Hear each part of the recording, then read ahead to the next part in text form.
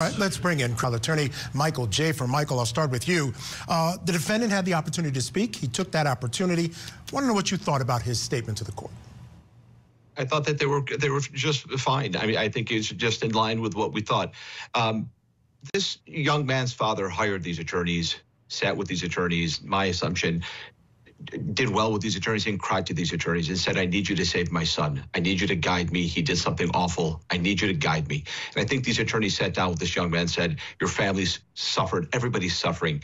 You need to plead guilty. You need to basically, they all knew they were going to be here, Mike. They all knew that they were going to have this sentencing. They all knew that the witnesses were going to have the victim impact statement. They all knew they were going to be here, and they prepared him for it. He's prepared for it. I truly saw remorse in his voice. I saw remorse in his actions. Again, he tried to cut his own head off. He pled guilty to these crimes. I felt like him and his father convinced me that this is not a sentence that should be 1 million to 2 million years. I think that it should be less than that. I think he should walk free one day. Even the minimum here is 18 years, right? So I think his behavior and his allocution, I was satisfied with it.